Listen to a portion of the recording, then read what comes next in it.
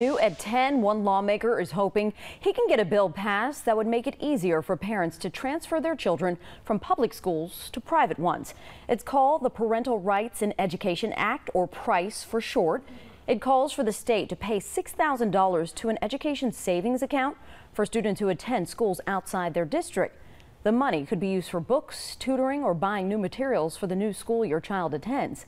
One local mother we spoke to says the bill would lead parents to abandon struggling public schools, making it harder for them to receive funding. However, Senator Larry Stutz, who proposed this bill, says parents can opt in, meaning there's a simple solution for those who don't want to participate.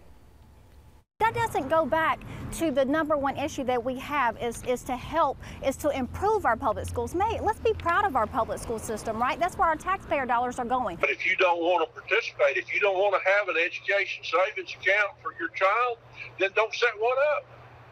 And everything stays just like it is.